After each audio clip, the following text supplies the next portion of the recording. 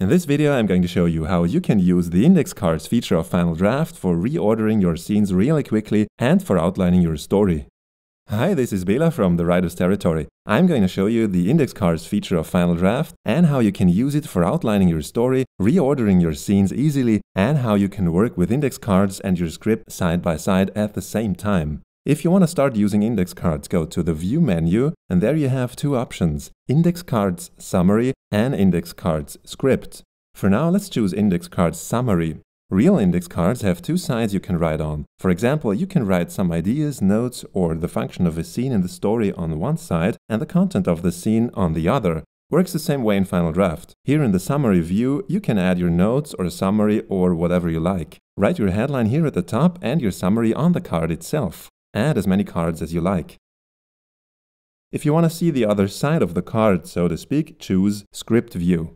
Now, what you'll notice is you can't write on your card in this view. If I click on it, nothing happens. That's because in the Script view, Final Draft shows you the content of the scene in your script. Since we haven't written a scene yet, there is nothing Final Draft can show us. So let's go to our script and write a few lines. If you want to see your index cards side by side with your script, use these buttons here at the top, and then choose View, Script, Page View.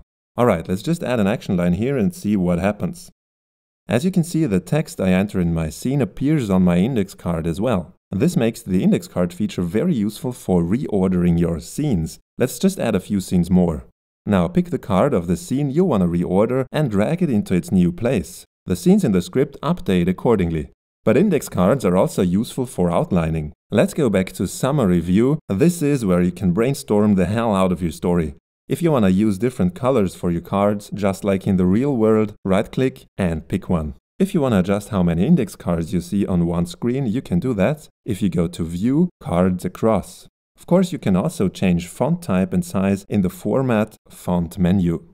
Once you're done outlining, you might want to transfer your summaries to your script so that you can use these notes to write your scenes. If you want to do that, either right-click on the card or go to Insert, Send to Script, and your summary will appear as action lines in your scene. If you like this video and you're here for the first time, please subscribe to my channel. I want to help you find the perfect writing software for you and help you with problems and questions you might have about the software you already own, so you can go back to your writing as quickly as possible and spread the important stories and messages you want to share with others and hopefully enrich other people's lives. If you want to get in contact with me, the links are down below. Just drop me a message and I'll respond as quickly as I can. Have fun writing, everybody. See you. Bye.